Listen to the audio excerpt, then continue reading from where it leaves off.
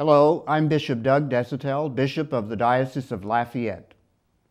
And as we close out the year 2017 and begin the new year 2018, it gives us the opportunity to reflect upon God's many graces and blessings to us in the past year, and also to look forward to a new year, to improve, to look in those ways in our lives when we can better ourselves, when we can better serve those around us. The year 2018 will also mark the centennial year of the Diocese of Lafayette. 100 years of faith and love serving the people of the Diocese of Lafayette.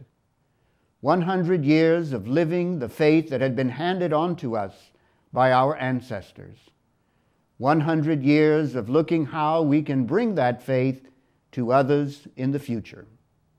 As we thank Almighty God for His many blessings in the past year, let us ask Him for the graces and the light that we need as we enter into the new year of 2018.